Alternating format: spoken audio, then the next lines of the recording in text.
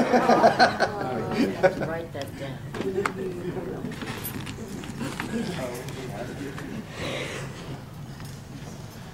I remember the first piece of artwork that I ever got from my aunt was my 5-speed Schwinn bicycle, a magic marker, and she made little racing stripes and flames on my bicycle. The next two wonderful pieces, we're over here and over there now, and I apologize to the woman who's going to take them. But I've had them on my basement wall, you know, nice finished wall for years, and if it wasn't there, then I'd have to paint the wall because it'd be a black stain.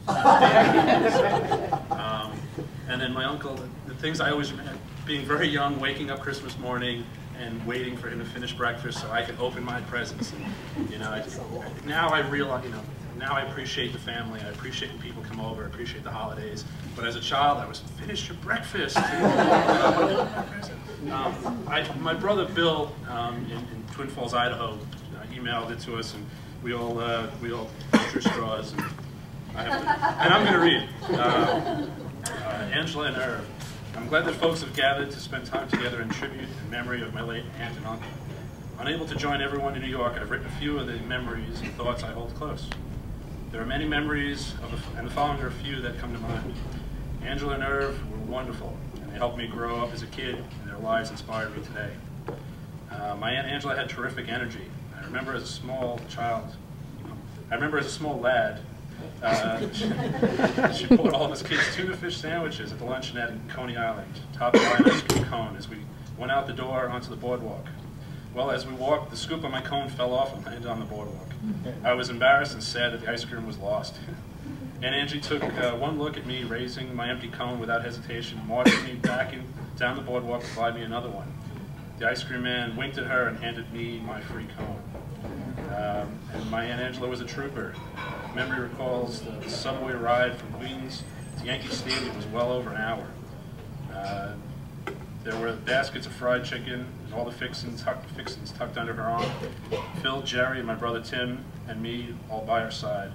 My aunt taught me the courtesy to give up my seat on a subway for a lady. We had the best time at those afternoon doubleheaders at the old stadium. And my Aunt Angela always made a fuss.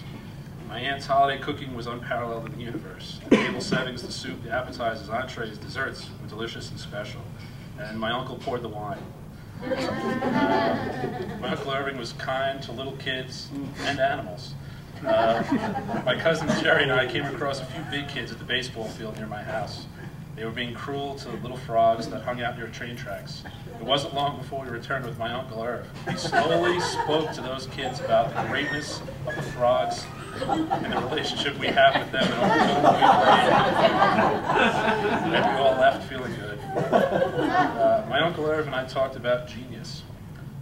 My uncle loved baseball. I had the pleasure of attending a few baseball games with my uncle during my 20s.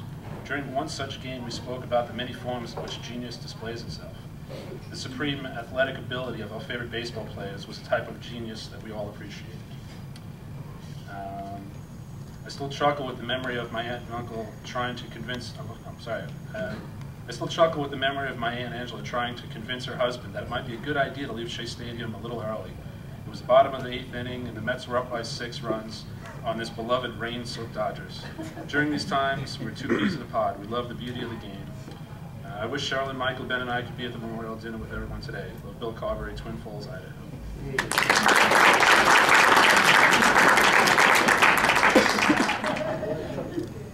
Hi, I'm Gracie's daughter, Joanne. They're not in the family.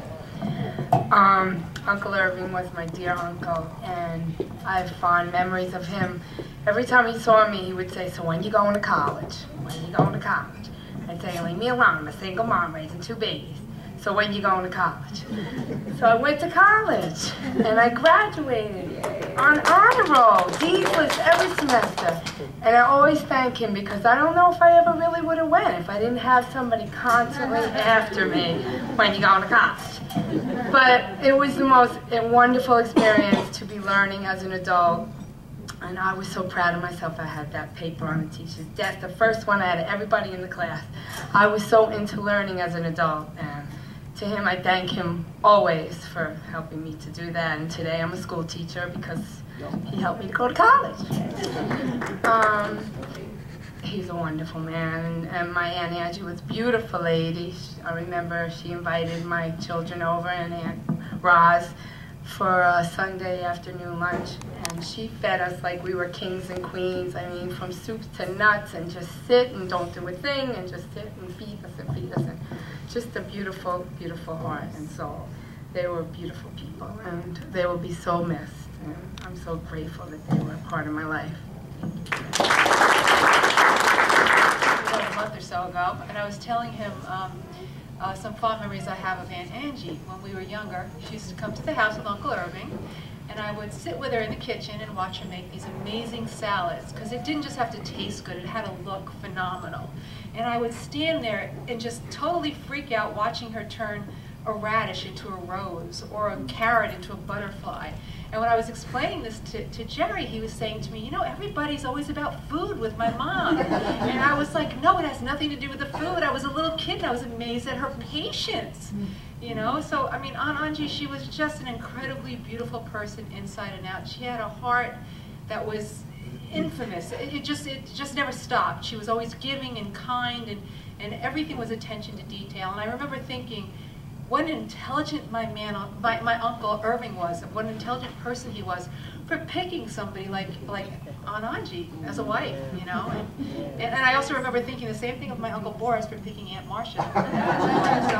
So they're intelligent men on my side of the family. And I feel very blessed that they were part of my life.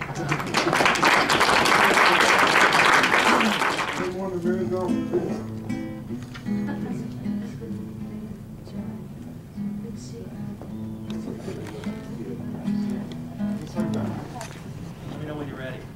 You ready? Yeah. Just do 2 chords. Done yet?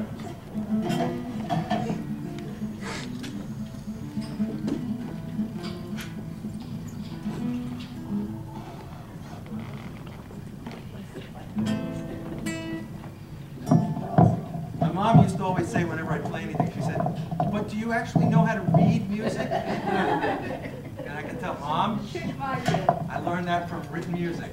Is my brother ready?